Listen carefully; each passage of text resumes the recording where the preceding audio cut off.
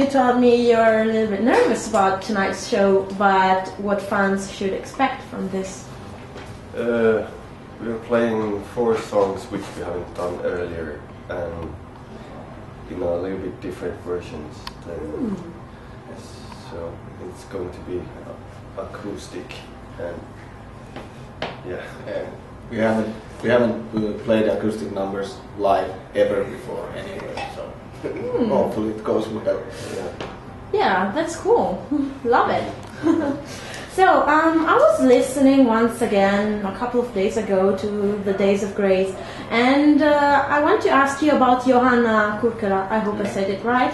Yeah. And she sang in the album, and I don't know much about her, but how did you get to have her on the album?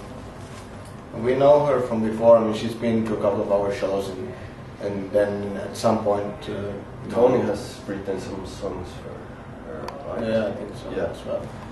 So she's a friend of the band, and then when we needed some female vocals, we thought of her. Then we just called her up.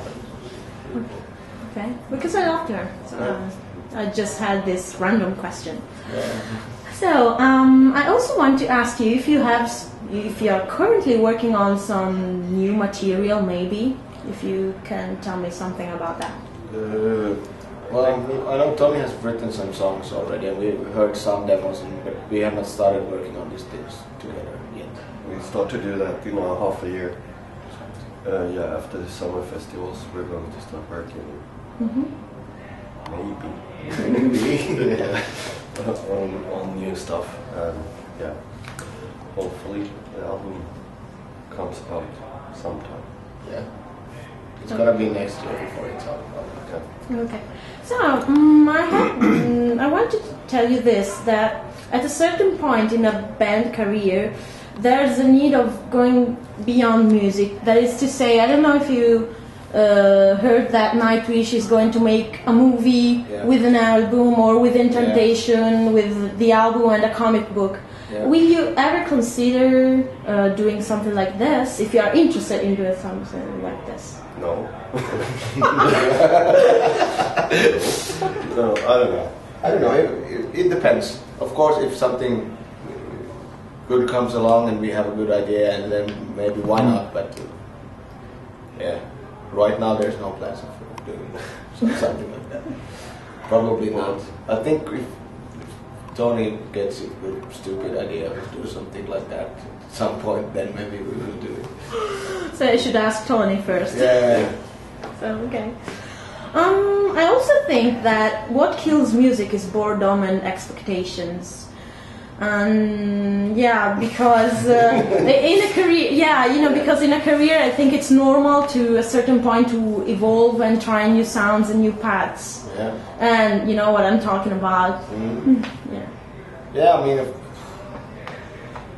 for us, in order to be able to do this, we have to keep it interesting, and that means that we have to try different things, because we grow and get fatter and older and have all kinds of new ideas and stuff, and you change your mind about stuff, like some things you do on an album, then 2 years later you're like, no, I don't want to do the same thing again. So then we're gonna keep trying and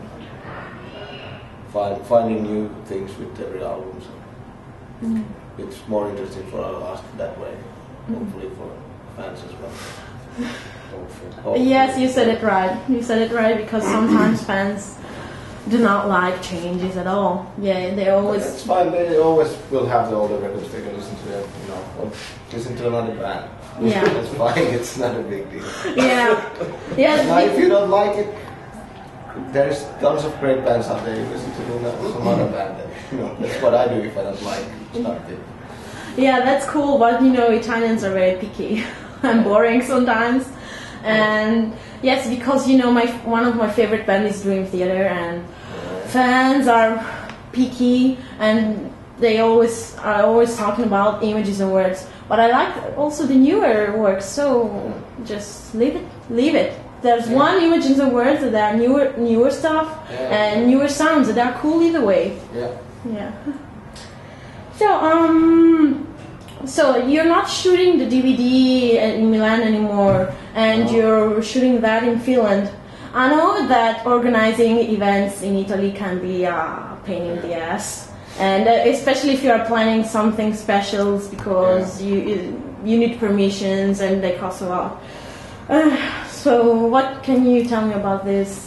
Well, this was a whole mess that started with we got some wrongful information about the real costs and stuff like that, and I mean it was a really big pain in the ass for us, and especially also it's horrible that we have to move it to another location, but from our point of view, I think it's maybe better to disappoint the fans who were about to come to that show and make a great DVD than to make a shitty DVD and disappoint everybody else. You know? And we didn't know like things how much they did cost over here, so it was like just like the pyro budget would have been like just for the permission and no. No bombs at all. So it was, and that was also something that we were misinformed about. Yeah. So I mean, we were told, okay, it's going to be like this and that, and we were fine. Yeah, let's go to Italy, let's do it there. It's going to be beautiful, and then all of a sudden, you know, and we are not talking about a few $100 here. We're talking about thousands of euros. So we couldn't afford to do what we wanted. So, but it is a shitty situation, and for that we're sorry. And you know, what can you do? So this night is going to be really special. I hope that makes up at least for yes. Yes, but I mean you're right, because here in Italy we are expensive. We have expensive fees. Yeah, we are in a shitty situation because, you know, venues are closing here in Milan. Yeah. Bands are forced to play in stinky and small discos. You know, for example, Rage last year were forced to cut the set list because they were playing a small venue, very small venue, because there was the disco night. Yes, so it was a very shitty situation. We are in a shitty situation. So I wish I could live in Scandinavia to see cool metal bands in venues with a nice promotion. Well, I mean, this is a nice venue. Yeah. I mean, we played here before and we always had a good time. And food is great, the stage is big, and the audience is really awesome, so I don't complain. We're not playing discos yet. Maybe if we make a really special new album and nobody likes it, acoustic album, then we can start to play at hotel pizza bars. places and hotel bars. Well, but I would like to hear something acoustic from Sonata Arctica. Well, we will hear tonight. Yeah. Yes. So, what do you think of your supporting act, Labyrinth? They're Italian, and I think Italy in this last year has some cool power progressive metal bands.